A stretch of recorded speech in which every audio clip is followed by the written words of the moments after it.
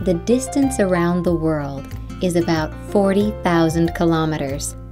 It is a very long distance, but it only takes 15 hours by airplane. Many people take airplanes because it is convenient and takes a short time. To get on a plane, you need to go to the airport. We can see airport and ground staff who work on the aircrafts.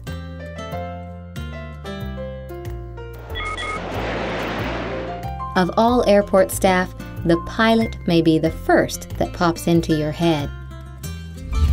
And you can see the flight attendant, who guides passengers and serves food on the plane. There is also the aircraft maintenance crew, who repair planes to keep them flying safely. In a flight control tower, air traffic controllers direct air traffic and control aircrafts and vehicles. Each airline has flight schedulers who make and control the flight schedules. Inside the airport, there are airport immigration officers who identify natives or foreigners and grant them exit and entry permits. The airport customs officers examine all items exported and imported by plane and check the items carried by people. The airport police officers protect the safety and property of airport users and maintain the public order.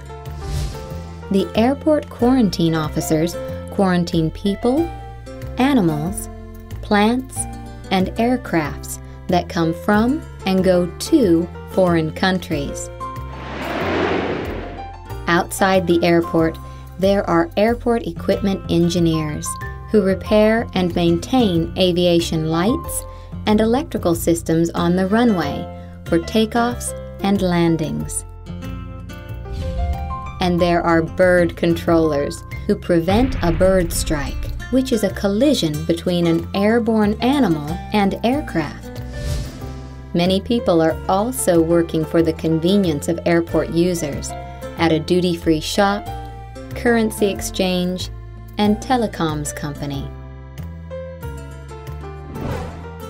As globalization advances, air traffic will continue to develop, and aircraft users will increase too. So the functions and roles of airports will expand further.